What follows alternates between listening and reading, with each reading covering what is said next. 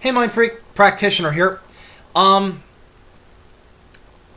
almost want to believe that that actually is a real effect.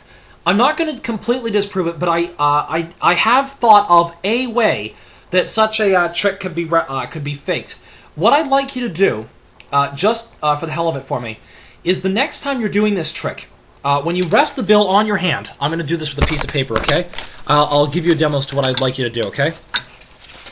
When you have the thing on your hand like this and you're waving it, please do me a favor and wave your hand over the far edge of the bill like this. What this will do is that this will verify that there are no strings attached. Because I could think of a way that you could do this by bringing it down, by having a couple of, by having a thread attached here with an already existing bend in the paper, and then having the thread attached here go around your shoulder to your finger and pull this way. It's the only way I can think of that you might be able to pull that off, but just in case, show that wave your hand over the paper with your hand over the far side, okay? The reason why is that this way your arm will cut off any strings on both sides.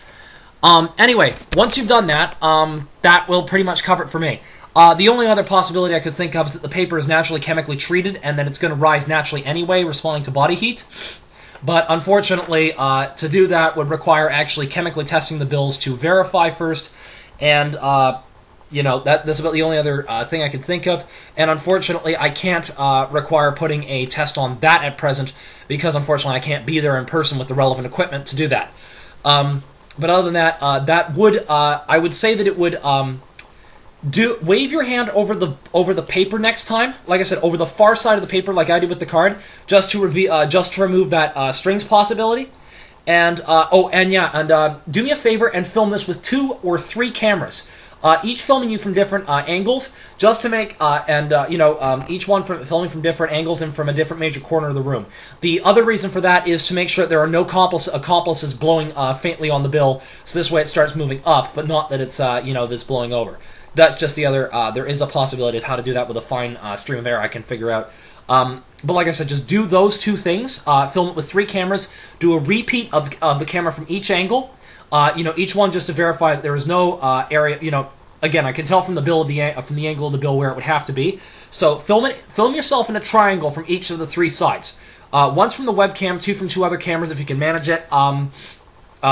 Wait until you can get extra cameras to do this. Wave your hand over the far edge of the bill again, like I showed, just to remove the possibility of strings.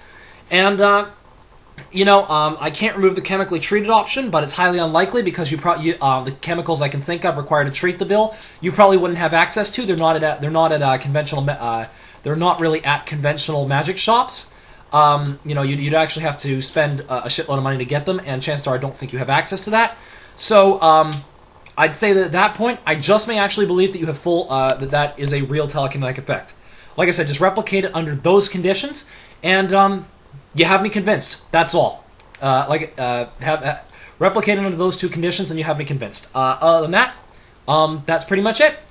All right, keep up the good work, Mind Freak. Looking forward to seeing your future experiments. Toodles. Oh, and before I forget, you might want to actually construct a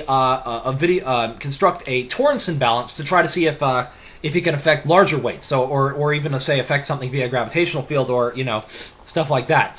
I'll post a link over here for how to set up a torrinson balance. So yeah, other than that, keep up the good work. Toodles.